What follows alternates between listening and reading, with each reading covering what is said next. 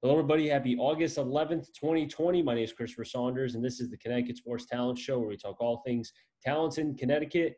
In today's show, I have another head coach for the high school girls basketball side. I know we've talked about football, we've done boys basketball, but now we have girls basketball, and I have the head coach, Joe Fortier, who is the head coach of the Pomperaug girls basketball program. Joe, it's great to have you on. Thanks for having me on. Appreciate it. I think, as always, before I talk about the program and everything that goes with that, I kind of want to know about yourself as far as your journey and kind of because you're a Woodland guy, you teach there, you've been amongst the coaching as far as various sports with soccer, boys basketball, and softball, but just kind of take me into your background a little bit. Well, my first year out of college, I actually taught in New Haven. Started at JV baseball for Career High School. And I was 22, just young, and I knew I wanted to get in coaching. I played baseball in college, and so I just wanted to get involved being a phys ed teacher. When I got to Region 16, which is Prospect Beacon Falls, I was teaching at the elementary school, and that was back in 2001. And Dan Scavone was the athletic director at Woodland High School, and he just said, you want to be a head coach someday, take up the opportunities, be JV coach, be assistant coaches, get yourself in the door. Don't say no to anything. Try to help out at Woodland as much as I could. So I took over. My first coaching job there was freshman boys basketball, and as I was leaving that day for getting paid, they asked me if I could help out with softball, and I had a 10-game package to the Red Sox at the time, and I was like, eh. He goes, no, we'll work around it. And we ended up going to the state finals that year.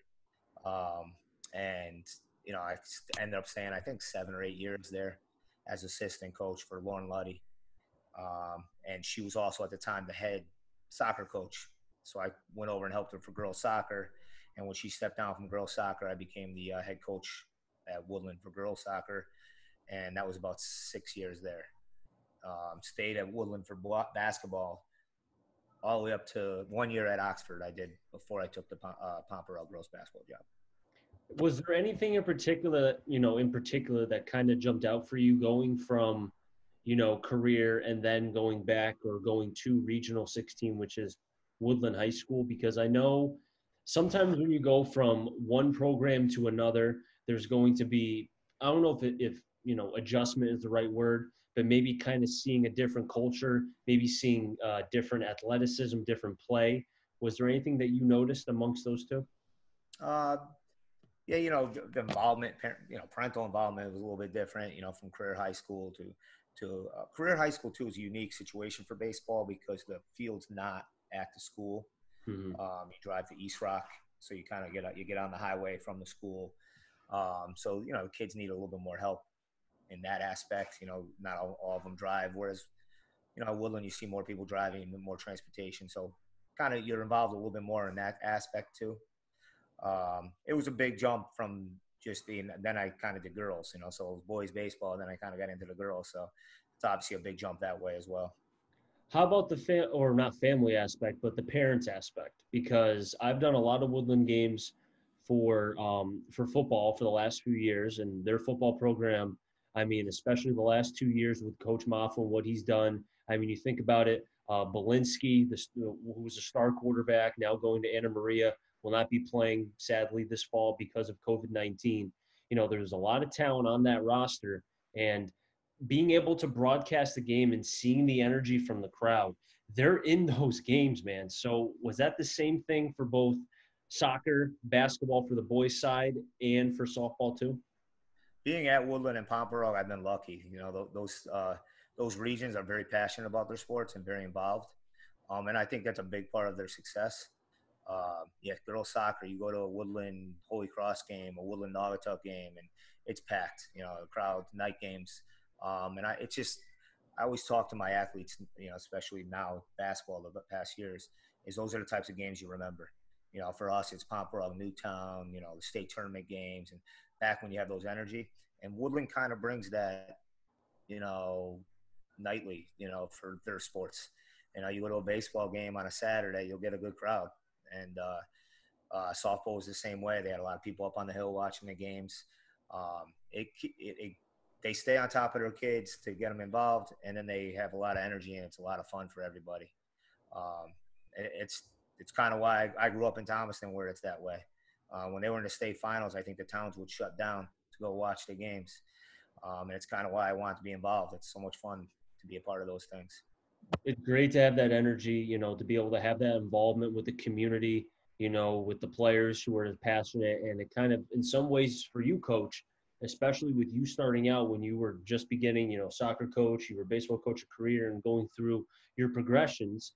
I almost feel like in some way being at Woodland prepared you for Pomperaug because you were going from a well-established, parents involved, there's a lot of energy. And then you go to Pomperaug, and like you mentioned, it's kind of the same thing. Parents are involved, there's a lot of talent amongst the players, but it in some ways prepared you for the job at Pomperaug. Definitely. And I would think girls soccer in particular at Woodland prepared me for girls basketball at Pomperaug. Girls soccer at Woodland's one of those perennials where they're usually, I mean, even on a down year, they're probably talked to finishing the top three of the NBL, top four of the NBL. Yeah, down, Down So, year. so for them to be that passionate about the sport, I go to Pomperaug and it's the same thing. Mhm. We had the most. This was in my 10 years. I think this was my worst record, and we were 16-7, and in the quarterfinals for Class L. So to have a program that's so passionate and so on top of it, and already have that built-in culture of success. Woodland helped girls soccer helped me for Pomperaug basketball. So up a little bit notch because the bigger class, we play the Notre Dames and those types of the league or the state. So it's up a little bit, but it's definitely prepared me for it. 16-7 down year. I'll take that every Yeah. year. Yeah. I wouldn't say it's a down year, but you might get some critics that say it. Hey, you know what, Coach? I mean, you've really done a fine job with Pomperaug. I mean, I was able to go back, your history since you've been with Pomperaug, and beyond the fact of what you've been able to help produce, both as far as collegiate players, but just the young women who go out and kind of do great things after they graduate from Pomperaug and even from college as well. I can kind of see the red carpet, I guess is probably the right word, as far as being able to bring these young women into what is and has been a very successful post Pomperaug career. Yeah, we've been lucky. We've had a lot of since I so this was my 10th year. I think I have 9 times we had a person named All State, and going on to play in college. Like you said, we were talking earlier. Carly Opaka is right now having a great career. Roger Williams, um, Hannah Metcalf was at Babson. Lauren Rubenstein, who she had some little issues with her ACL, so she had a couple years here and there where she had to sit out. She was at Brandeis. Gabby Holness was Illinois Wesleyan. We've had a lot of players go on to college. A lot of what I like to see. Maggie Lee right now at Wesleyan, she's having a great career over there. She comes back. They get involved, and it's nice.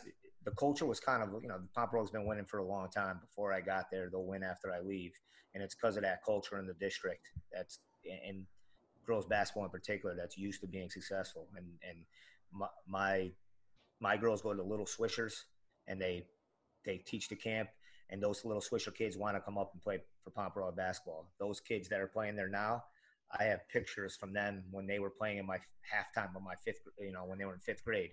Mm-hmm. So they just grow up wanting to be part of it. And I think because that culture is in place, I think they have that at Woodland too. Like the elementary school kids want to play for Woodland girls soccer. Mm-hmm. Those are the programs that are consistently good every year because there's always the younger kids that want to come up and be like them. And the culture part, I want to get back to that in a second. But you mentioned about the Little Swisher kind of giving back to the community, which is what it sounds like. And being able to do this podcast, having talked to various coaches, both in football, baseball, basketball, you name the sport. The biggest thing that I've heard a lot is giving back to the community, because if you give back and you show support for them, they will support you either in giving you the talent and allowing you to be able to coach their young son or daughter, or just by being there at the games, which, as you said, with Woodland and then now with Pomperaug, giving the energy and kind of giving the young athletes a glimpse of what could be a playoff atmosphere. So, in your opinion, do you think by giving back to the community as much as you have, you've been able to, in some ways, I don't know if give back to them is the right word because you're helping out, but I guess show in the product of what you're putting out there in the games? Well, I'd like to hope that they see me in there, see me out in the community a lot. The parent that they notice it. I know the kids really like it. Our high school kids really like it. Um, and we took, we only have one day off a week during basketball season. That's a long season. Our Friday, SWC is tough because it's all over the place. We'll drive to Weston, we'll drive to, and then so you're back late. Our little swishers as 8 in the morning on Saturdays, and that's our only day off. And my kids, they all show up and they all do it because they're like, "Oh, we got little swishers tomorrow, right?" And it's been good for them. And they talk about when they were at Little Swishers. They talk about how they used to be afraid of me when they were little, and now they're not. Now they don't listen. But I think it makes. I do think that's what makes a good program is that culture and that excitement and that people see, hey, he's going to be there. He's been there a long time. These kids come back and they work hard, and the little kids want to go see them play. They're like, oh, I love that coach. And they talk. I usually run a summer camp. I canceled it this year through Southbury Rec. And those kids come out, they're younger. And they're like, oh, I remember I had this as my coach. This person was my coach, and it's that's what I love about sports. It kind of draws everybody together. And you just never know about who you're going to meet as far as who's as young as the camp is allowing to be able to come because I mean you hear about it, or at least I do when I'm watching when COVID-19 is not happening as far as baseball or football, and you hear about stories of a young college player who's in the pros or a young high school player who's in college who was helped out by a professional player or a high school player or whoever, and it kind of helped them as far as taking that next step as a young athlete. So it kind of to me seems like that's the same thing that's happening here, where you're giving back, you're helping, and who knows what that end result could be with the player that you're helping. Yeah, and I don't know if it's it's probably every kid, but I was gonna say girls in particular. I've seen a lot where maybe they weren't the best player in fourth and fifth grade, and I would say Carly as an example. Opaka was 3-time All-State. When I had her in fifth and sixth grade for AAU, she wasn't as tall. She worked hard. She did everything can, but she was probably like in the 3 or 4. That's what. And then she went as a freshman. She's starting. She took off. Something clicked.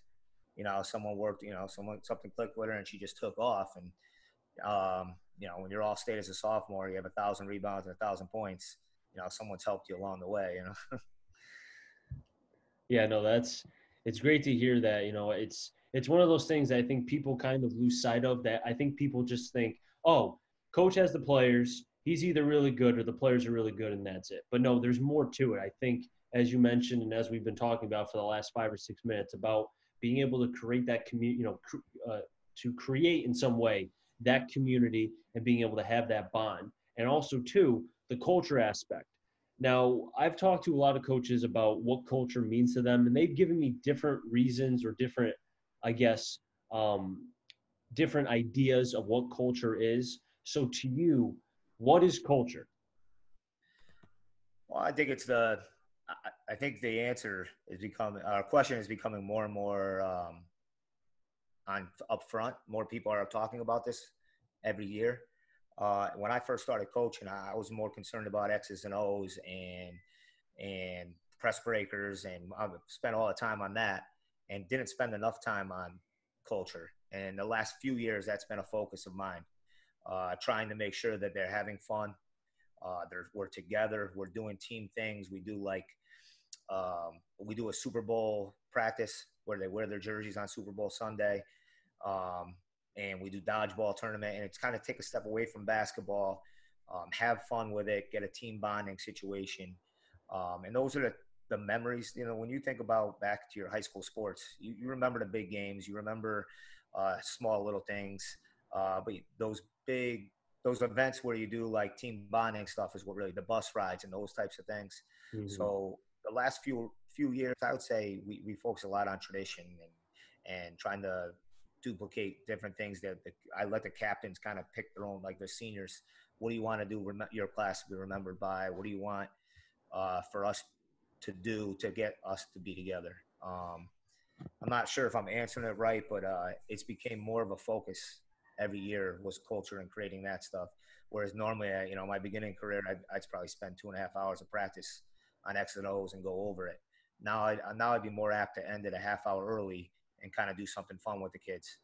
Um, Try to keep a camaraderie of the team and have them be together more as a family. No, I get what you're saying, Coach, 100%. Just like, I was talking with a former Holy Cross standout who's now the head coach at Anna Maria, Coach Mulrooney. He told me he viewed culture as language. And I've talked to other coaches who view culture as work ethic or maybe, how they train. Like there's various ways. There's not, just like how you can view a particular sport and there's not going to be a right answer because viewing the sport, there's so many avenues. The same thing with culture. And I think for you to be able to and that's where the progressions for you as a coach, taking that next step and realizing, okay, I don't have to go 150% from the beginning until the end because that's how you kind of burn out the athletes. So now you allow them a little bit of time, you get the bonding, you kind of decompress a little bit from what is probably, I mean, I haven't been to your practices, but I'm sure they're intense. But then you give them time to now just relax, get their mind off basketball. And who knows, maybe in a pressure situation or in a playoff game at the end of the season, that time that you took off during practice during the regular season, you can now save that energy for the post and probably states as well. Yeah, definitely. I needed to learn that, not run as much. Take a little, not have intense practice all the time. Communication is huge too. You were saying a little bit about talking. So we actually implemented every like 4 or 5 games. We have coaches players meetings. I used to do a handshake every day. You left the gym, you had to shake the coaching staff's hand, and say thank you. We say thank you to them, and it's not that we need a thank you. It's just a way to end. I may have yelled at you for something in practice. We may have disagreed. That's your time to kind of have some closure if you have to want to talk. And then every 4 or 5 games, we would, we'd usually do it on a Sunday. We'd meet after practice. We'd end it a little bit early. They'd come in one at a time and we talk. And it's their time to say, because and there's always going to be ups and downs. There's always going to be disagreements in a sports event. People are going to want a bigger role. People are going to want more playing time or wish, whatever, and that's, I found out that was more important sometimes than spending an extra hour on a man-to-man. It's just kind of opening it up and making them feel comfortable enough that they can talk to you. Because a lot of times high school kids will say, oh yeah, I'm fine until the end of the season. And they're not really fine. So you got to try to create an environment where they're going to feel okay to actually talk to you and actually say, hey, what can I do to get better? And how come I was out of the game in that situation? And I want them to be able to ask that question, but also be able to take the answer when I say, hey, you just weren't struggling. The other person, not take it personal. Sometimes it's hard for a high school kid not to take it personal because they want to play so much, or just like anyone, no one wants to hear why, the negative things. They just want to hear the positive. But the negative is kind of what helps the positive because you're trying to be able to help them. And I think, looking at what you've been able to do for Pomperaug, I mean, the wins are there, the playoffs are there, everything has been successful. The only, I guess, the only downside is you faced, Coach Treadwell at hand, who he's built a very strong program there. Also, Coach Russell at Wethersfield, who, coincidentally enough, I both have had on this podcast. And they're both very intelligent guys, but in their own different way. Coach Treadwell is a little bit wacky, he's funny, but he's very smart when it comes to the game. And then Coach Russell, I found to be very analytically driven, where he goes with numbers, but it's not like I don't know if you're a baseball fan, but yeah. So, when you hear certain statistics that these guys throw out, you're like, what are you talking about? But the way that Russell speaks the analytics, he makes it very easy, I think, for the players to be able to understand. So when you go up against those guys, do you almost feel like you kind of have to up your game just like how the players have to up their game? Well, I don't know if it's lucky or unlucky. The SWC is loaded with great coaches. Mm-hmm. Some of the better, so we're going in daily and nightly against great teams. So, you got even a bad, even I don't want to say bad team, but even a team that may not, be a 500 team, they're gonna have some. They're gonna be well coached. I feel. So I used to spend a lot of time on scouting and spend most of the practice on scouting and breaking down what should we do to. OC likes Newtown coach likes to go down the right sideline. He likes to bring interest, and we'd spend a lot of time on it. Then I started to feel that the more time I spent on it, sometimes they get a little more confused. So I try to find.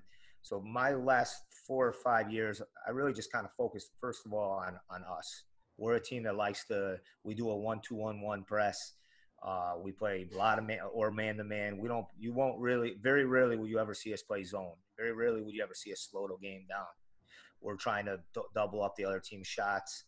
So most of my practice is spent on doing drills like that. They don't know the running lines, but they're running lines in the drills that we're doing.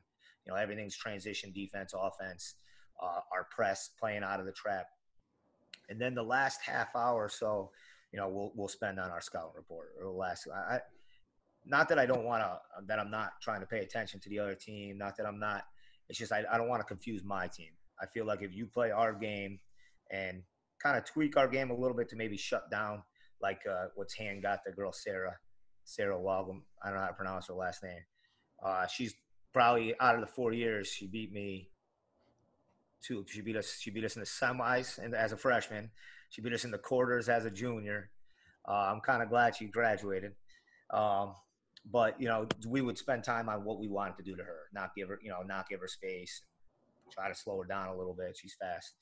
Um, but yeah, so I guess I, I'm not analytics. We do stats, Mhm. but we try to focus on and we try for five. I used to do a lot of quick hitters and a lot of continuity offense. Now I'm more like a 5 out, and we focus like what should we do if in practice we'll focus on hey, the defense is sagging off on you. What should you do?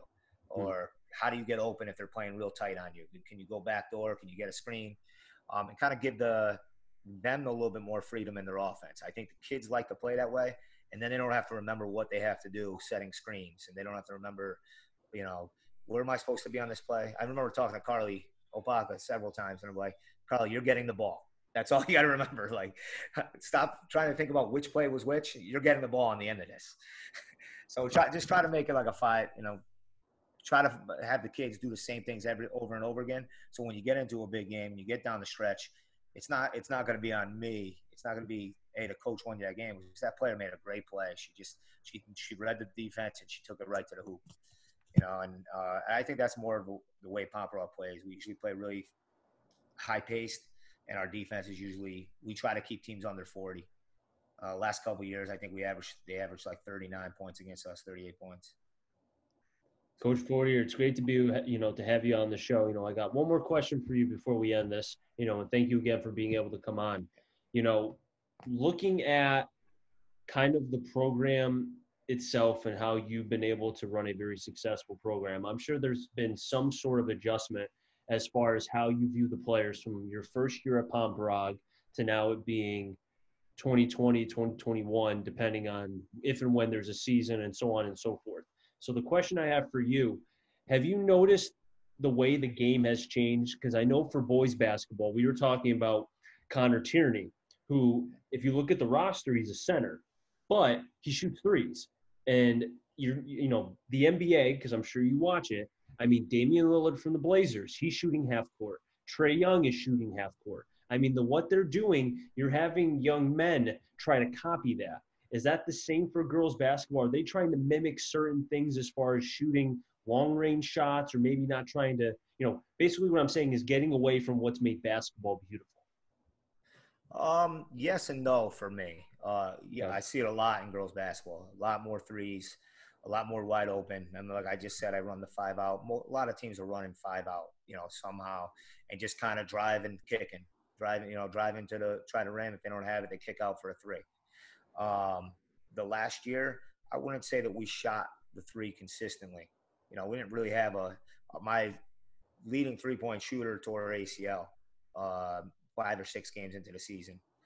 Um, so our strength was getting the ball to the rim off of steals, off of defense, our transition, our fast break. But we Mm, had some games where we had 10 or 11 threes.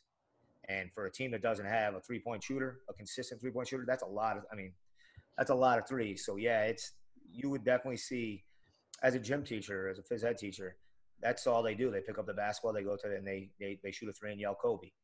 Hey coach, this is for you, and then they break it off the backboard. I'm like, I was like, if you're gonna call it, say it's for me, can you at least make it?